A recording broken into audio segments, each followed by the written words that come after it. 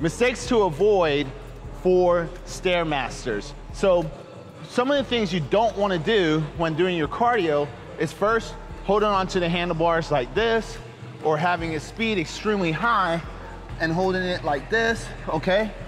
Or especially using the cell phone and doing this, okay? That's a big no-no, all right? When you do this, you can reduce the caloric burn while doing cardio by 60%, okay?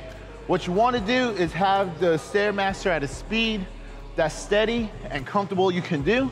At the same time, do not hold on to the handlebars.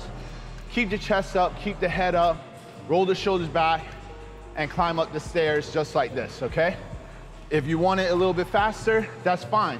Just don't hold on to the handlebars, okay? That's how you do it.